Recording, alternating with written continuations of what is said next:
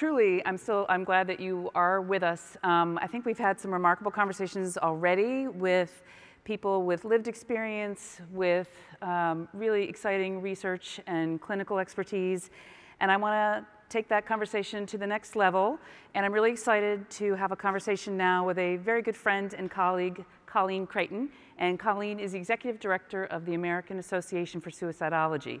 And I always say to her that I love walking into a meeting in Washington and seeing her there on this issue, because I know right away that whoever's hosting us has gotten the right person in the room. So please welcome Colleen.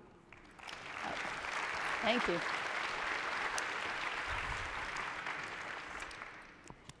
Welcome. Thank you so much. And she's right, I do see her all the time. I see her probably at least once a week in random places. So. You can find us together on Twitter also quite often. Absolutely.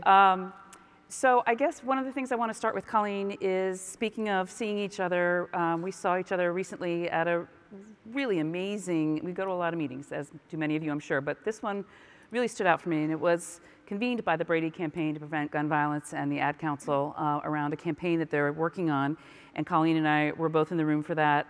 I think it would be, I would be remiss if I didn't remark today, even though you know there is some main stage programming tomorrow on gun violence prevention, but it would be a missed opportunity if we didn't talk today about being in the midst of this national conversation yet again on gun violence prevention, that almost 2 out of every 3 gun deaths is a suicide death. And so gun violence prevention is suicide prevention. And so I'd like to first talk to Colleen about that and about your work partnering not only with Brady, but some other groups in this area. And I'm really thankful this conversation is starting to take place. Like Heather said, a lot of times when we talk about guns or firearms, suicide does not make this conversation. And thanks to folks like Brady stepped up first and they said, we need to make this connection. Giffords and Moms Demand Action, Everytown, Coalition to Stop Gun Violence, all these groups came together and they reached out to my organization and said, we need to have this conversation. How do we do it though? We're the firearms experts. How do we have conversations about suicide? And so I'm super happy to see this conversation happening, but it's just beginning. Yeah, so I don't know if any of you, about almost exactly a year ago, the Ad Council and Brady put out commercials and other kinds of media on this hashtag #EndFamilyFire, and the commercial is very powerful, and I'm curious if you want to raise your hand if you saw it. It was a commercial about safe storage. The goal is to talk about safe storage of firearms in the home, and really understanding that their first message really wanted to be to parents with children in the home, because that was something that everyone who owns a gun could right away maybe find more consensus around. And so that first wave of commercials last year was about locking up your guns. If they can, I always say, if your kids can find your Halloween candy or your Christmas presents, and they can find your guns. They always know where they are. And so did any of you see that ad, a very powerful ad with a little boy and his dad? I'm seeing a couple hands, Justin, a couple hands. So that was the first phase of this Brady campaign. And Colleen, and the meeting we're talking about that we just went to, and they've been much more deeply involved in this, but APA is thrilled to be a partner, is the second phase you will start to see coming out soon. Later, early next year. Early next year. It's nice actually to be in on the front end of a conversation with, these are really fancy ad agencies doing this work pro bono through Ad Council. The next phase will be about the role of safe storage in preventing suicide, and that's a much trickier cognitive leap to make for a lot of gun owners. They don't ever think that having a gun in their home, in their personal home, has any relation to suicide. They will much more easily understand the risk of a child finding an unattended, unlocked gun. But this is a much more, and it's why it's phase 2 and not phase 1, right? So this is a more difficult message to convey. And so we have a suicide and firearms committee that's taking a look at this, because like you said, it's a very nuanced conversation and message that you have to get out there. And he compared it, one of our leading researchers said, it's like drunk driving. You said, if you're not going to give the keys to your friend to get back in the car. So we're not taking a position on guns, yes or no. We're just saying, like, if you know someone is in crisis, we have to be able to protect them from certain lethal means. So it's more of we're changing the conversation, but we're just letting this conversation take place is the key that we're trying to get forward. Yeah, and I think you remind me when you mentioned that we're really always operating from this public health model I think a lot of us in this room, and some of you in the room, may be the reason we know these data, that in terms of deaths by suicide, you'll see slightly different numbers, but we tend to think about half of those who die by suicide do not have a contemporaneous diagnosis, at least, of mental illness at the time of that death. But that's a half. So of course, we're not going to imply that we know the exact reason why half don't, but in those who are in this area talk a lot about, certainly there are people who haven't gotten help and might meet those criteria, but also we know that people who are suffering from a financial hardship or a relationship breakdown, there's some top 3 sort of life stressors that are also very much proximal causes or factors involved in deaths by suicide. So we're always trying to reinforce that public health model. And I remember having this conversation on Twitter a few days ago, and I said, when we were talking about sort of in public, the need to know root causes of something, whatever it is, gun violence or suicide, that we're not ever going to ignore the need to sort of know why people get to this point. But at the same time, and so what I was saying is, again, like drunk driving, I was saying, clicking your seatbelt doesn't mean that eliminates icy roads and other drivers being awful, but it does mean that if you're in a crash, you're much more likely to live. And so with all the lethal means safety that a lot of our organizations do together, it's the same thing. Safely storing your gun or sensible gun laws do not mean that we are eliminating rage of other people or despair among you, but it does mean that you're more likely to survive rage and despair. So I think, just so you all know, we're very much talking within that public health model wherever we go, and especially on the Hill. Absolutely. You want to talk about your work on the Hill? Yeah, so like Heather said, I see her often on the Hill. One of the things coming into my organization I realized is that we were often left out of the conversation. So it's kind of like I'm Where's Waldo at times. I appear everywhere and just in different segments. You are everywhere, I love it. But on the Hill, we just signed on to the ERPO HR 1236. But because suicide affects every single demographic out there, I'm up on the Hill looking at every bill, whether it's on Veterans Affairs, whether it's farmers and issues that are happening with the agricultural community, whether it's with youth. We're seeing a lot more, whether it's the Congressional Black Caucus and all the stuff they've been doing. I'm just staying attention because the conversation's taking place. What I'm trying to do for my role is get those different segments of the population talking to one another. So I'm always on the Hill just following legislation and just going up to congressional offices, briefing their staff and say, you're having this conversation, do you know the facts about suicide? Do you know what's happening in your own district, in your own congressional district? And getting their voices out there. And so we have a number of Congress women and men who have lost someone they love to suicide. And I'm trying to get them to tell their story. They're very afraid to. We only have one that's really coming out with their story. Even like the Sergeant of Arms coming out and telling their story. So my message back to them is like, if you're not talking about it, you're not really encouraging your constituents to talk about it. So we kind of have to have this top-down and bottom-up approach at the same time. One of the things that I think you and I and my colleagues on APA's advocacy team really run into a lot, and it's a lovely problem to have, frankly, is especially when I go up to talk about military and veterans' mental health and suicide prevention issues, we hear a lot about how partisan or divided Congress can be these days. I've been doing this for 20 years, it's always like that. But on the issue on which I work for you all, for APA, when I walk in the door, that doesn't exist. I mean, there's not a staffer or a member of Congress who doesn't want to welcome our expertise on that, who doesn't, I get called far more often on this than I did when I was covering, unfortunately, than when I was covering NSF basic research. So the interest and the will are there. I think one of the things we run into a lot, and it takes being sort of charming and relentless at the same time, is there are a lot of people who have good intentions around suicide prevention legislation, and we take a sort of a deep gasp when we see what that legislation actually looks like, because there are things that may be well intended that A, might not work, B, might actually be harmful. So I have an example, but do you have examples like that? So we spend a lot of time trying to tell people, like, it's great that you want to write that bill. Can I actually get you to write this bill over here instead? So we behind the scenes are trying to stop a lot of legislation as much as we're trying to promote other legislation. And there was a bill that they were planning for police officers, because I don't know if you've seen the news, but the first responders are experiencing a high number of suicides within their ranks. I think NYPD just lost a fourth in like a series of 2 weeks. And so they were drafting this based on some some legislation they thought would be a good idea on how police departments can do a training after there's been a death. And what they found out, we brought up our experts and Mike sat them down and said, this is what happened. Here's the repercussions that happened with the Marine Corps when they tried that. And here's why it didn't work. And there's a huge detrimental impact on the back end. So you're going to want to be careful with this. And so then they didn't. They actually pulled the legislation. Good. But it does, again, it takes a multi-pronged approach of like, that's a great idea. We need energy.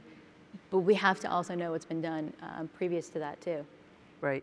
And to be able to translate that research in ways that are not only immediately understandable for a policymaker audience, most of whom do not come out of scientific backgrounds. You know, most people on the Hill, members and their staff, tend to have been, not surprisingly, government majors or poli-sci. So to translate science, even on, and especially on an issue this compelling, is really, I find it the exciting part of the job, obviously, but it's an issue.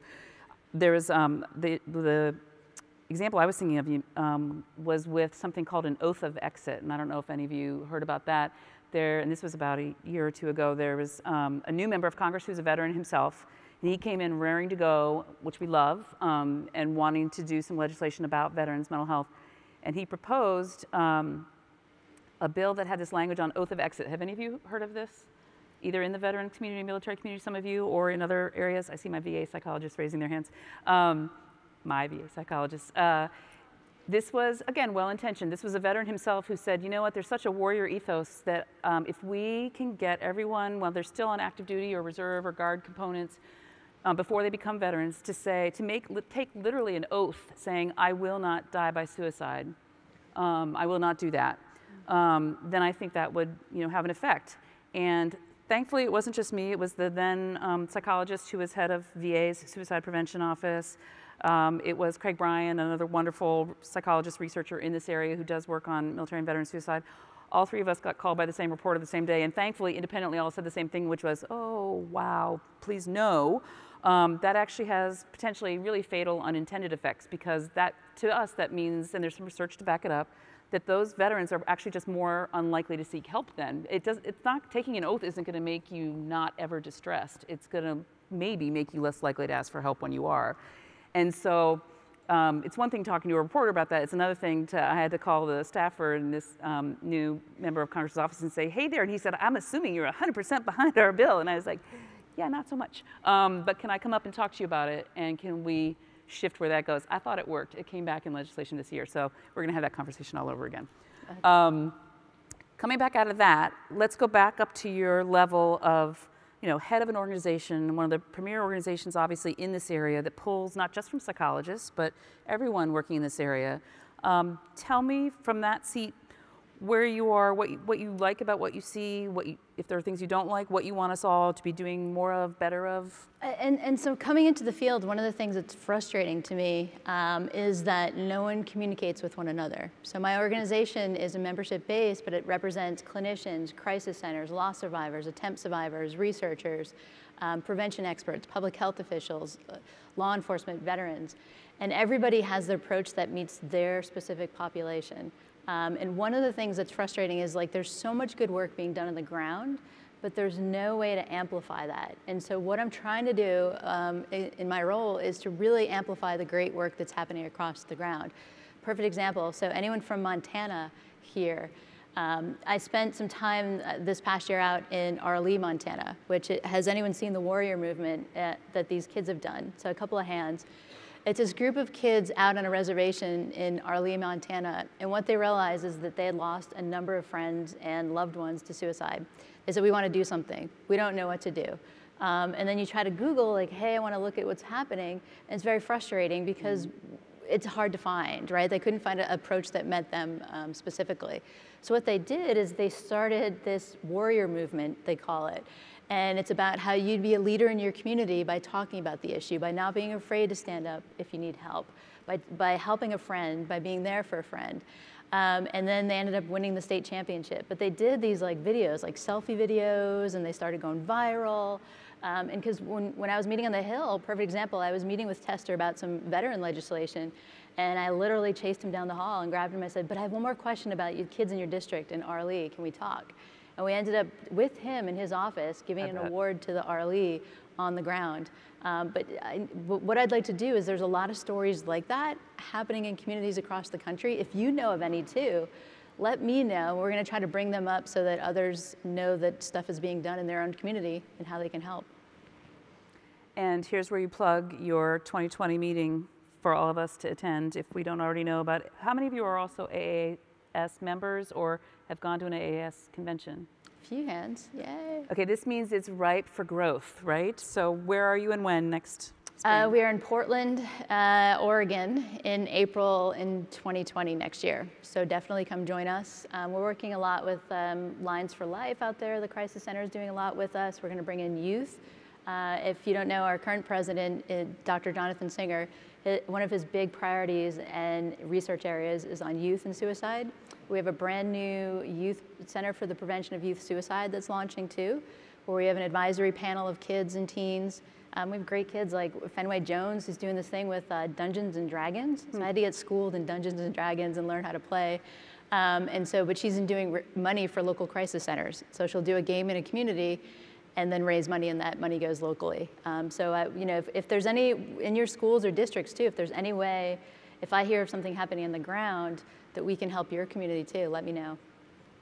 That also makes me think when we're talking about impact and letting people know, you and I, and people tease us sometimes about this, but we're very active on Twitter, and my excuse is that I work in the military and veterans community, and they are on Twitter all the time. I live tweet hearings, reports come out and we analyze them in real time. So this is how they like to operate and both get their news but also sort of engage back. I've had 3 or 4, and I'm a clinical psychologist, but obviously not practicing these days, but I've gotten 4 DMs from veterans about, how can I get into care? And so have made those happen. But even just sort of the tweeting that you and I do about our organizational work, what do you say to a room full of people? How many of you are active tweeters, by the way? Okay, a few more hints. Nice. They're like, that was yesterday. We've moved on to new, fancier things. Yeah, is everyone, all the cool kids have left Twitter already? Are you somewhere else? We should be. But what do you tell a group of psychologists, scientists, clinicians, all of the above, professors, about the impact that they can have through social media? Absolutely. So what we've been able to do is, so one of the things we struggle with in my association too is that there's a ton of great research on this topic out there, but it lives in that bubble and it lives in that silo. And so we're struggling, and I know you mentioned it earlier, is really getting that message out and kind of using that communication piece. And so even at the conference, here's all the posters, like, taking, working with the students and the posters and saying, how do we bring what's happening at the poster session out into the public? And Twitter and social media is a way to do that. And then you can get that fostering that communication back and forth. And so I've seen a couple of questions come through. You know what, I'm gonna connect you directly to that researcher who's doing that. They can answer your question more adequately. So I think think of it not as just pushing information out, but think of it as a two-way dialogue that you can start and engage more folks. And I will say, your members of Congress are on Twitter, and often their staff are the ones who are handling those accounts, but not always. I remember I tweeted something about veterans something, and a pretty conservative congressman, his account, tweeted back at me and said, Heather, I'd like you to come up and talk to us about those VA infrastructure research needs. And obviously I'm going to respond to that and say, sure, I'll be up, how soon is too soon. But he DM'd me and said, by the way, that's me, the congressman, writing to you, not my staff. Seriously, when can you come in? And I was like, putting on my flats, I'm coming up right now. So they do pay attention, especially if there's something you want to let your member know, tag him or her in that tweet. They really do read that. That's like, it's the newer version of what they all used to do, which is and still do, which is read their hometown newspaper every morning. Someone's responsible for that. And then pushing that up the chain to other people in the office to let them know like what kind of traffic they're getting. And they care more and more about it. So please always think of that as an option. We're almost out of time. And so she and I, obviously, Colleen and I could talk about this forever, but we'll have time back in Washington to talk to each other. What is your message to everyone here as they, we have one more really exciting speaker for you all, but then as you head back out into the rest of convention, back into your real lives, what is your message? What's your call to action, your benediction for them going out? That you have a role, because I think a lot of times what you hear is like, I'm going to leave that to the experts. The experts know what to do. But I think everybody in this room either knows somebody or knows of somebody who knows of somebody that's been impacted by suicide. And I think what you can do is definitely start the conversation, but figure out a role that you can play, whether it's your community, your school, your professional organization, APA, and let's get this conversation so that more people are addressing it and we can get more people the help that they need. Thank you. Everyone, please thank Colleen for coming out with us. Thank you. This was fun.